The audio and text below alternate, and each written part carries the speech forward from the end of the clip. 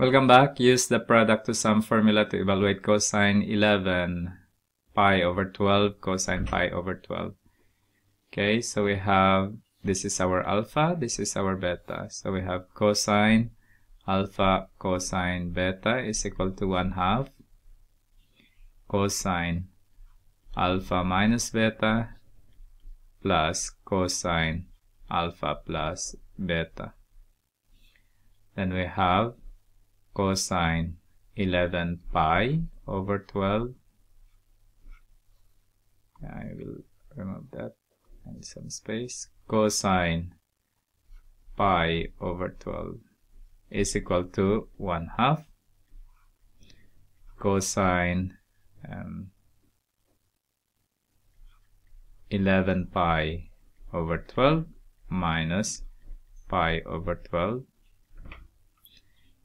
plus, sorry, it should be like that, cosine 11 pi over 12 plus pi over 12. And then we have 1/2 cosine 10 pi over 12 plus cosine pi or 12 pi over 12. And then we have 1/2 cosine 5 pi over 6 plus cosine pi. Then we have 5 pi over 6, that's the limits with something with 30 degrees. So we have 5 pi over 6, and then we have 180 over pi. So this is 30 by 30, and then we have 150 degrees. Okay, that's on the second degree, and cosine on the second degree, sorry, second quadrant. So in the second quadrant, but I'm going to do 30 degrees here. We have the adjacent side, which is square root of 3, and the hypotenuse, which is 1. Then we have square root of 3 over 2 over 1. Okay. No, sorry, I'm confused. This is supposed to be 2. Okay, this is supposed to be 1. Such that we have now 1/2 cosine 5 pi over 6, that is on the second quadrant. So we have negative square root of 3 over 2 plus a cosine pi, that is negative 1. Then we have negative square root of 3 over 4 minus 1/2. So by 2 there, multiplied by 2, then we have negative square root of 3 minus 2 over 4. Next, write the following difference of signs expression as a product. So this is our sine alpha and our sine beta. We have now sine alpha minus sine beta is equal to 2 times sine alpha minus beta divided over 2 cosine alpha plus beta over 2. Let's see if I remembered it right. There you go. 2 sine, sorry. 2 sine alpha minus beta over 2 cosine alpha minus beta. Okay, that's it. So we have now sine 4 theta minus sine 2 theta is equal to sine at 2 times sine 4 pi minus 2 pi over 2 cosine 4 pi plus 2 pi over 2.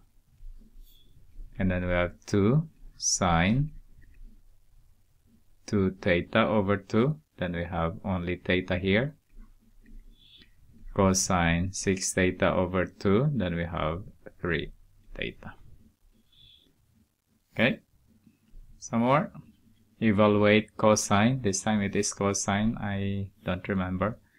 There you go. So it should be negative to sine. Okay. This is our alpha. This is our beta. So we have cosine alpha minus cosine beta is equal to negative 2 sine alpha minus beta over 2 sine alpha plus beta over 2. I wrote it wrong. It should be plus there, and this should be minus. Okay? It's not that easy to remember everything. Minus 2 sine, if this is our cosine 15 degrees minus cosine 75 degrees, have sine 15 degrees plus 75 degrees over 2, no plus there, multiplied by sine 15 degrees minus 75 degrees over 2. Then we have negative 2 sine, that's 90 degrees over 2 sine 60. What will be here? 60 degrees, negative 60 degrees over 2. And then we have negative 2 sine 45 degrees sine negative 30 degrees. Okay, 45 degrees we know already, or I hope you know. We have 45 there. This is equal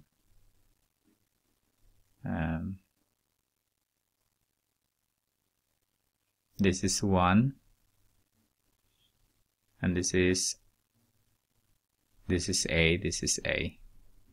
So we have, no, that is not 1. Yeah, that is 1. So we have 2A squared of 2 is equal to 1. And then we have A is equal to square root of 1/2. So we have square root of 2 over 2 if you derive that. So we have now negative 2 times square root of 2 over 2 sine 30 degrees 30, and then we have square root of 3 there, 1 there, 2, sorry, and 1 here. And then we have 1/2 times 1/2. But it is negative 30, so we have negative 1/2. Then we have square root of 2 over 2. It says there that to check the answer with a graphing calculator. If you want to do that, then do it. I did it and it's correct. Cosine 15 degrees minus cosine 75 degrees is the same as square root of 2 divided by 2. Okay. Now we're going to prove some identity, but I guess I'm going to do that in my next video. So thank you for watching. I hope you learned something, and see you soon when you come back and watch for this. It's good to solve them first before you watch them. Okay.